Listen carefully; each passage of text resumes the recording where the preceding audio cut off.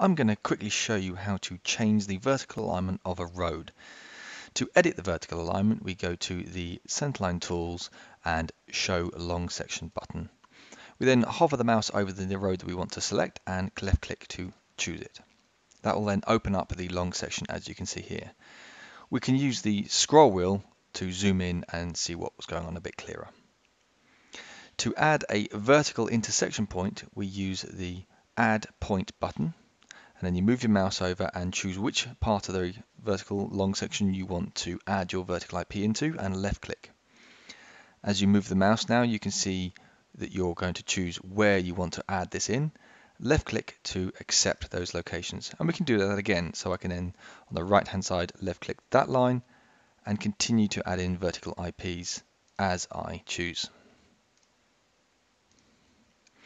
To add in vertical curves, we can use the Add Curve button. So select that one and then choose a vertical IP to add a curve to by left clicking over it. As you move the mouse, you can see you are manually choosing the length of that curve.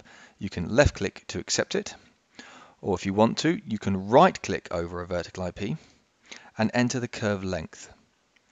So if I do that here, we can then type in either a curve length, or K, or an R value.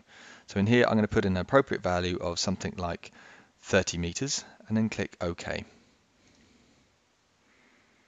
And we can do that for the others as well. That's it. The centerline now has been modified and the road has been automatically updated in both the plan and the 3D to show the vertical changes. Thank you.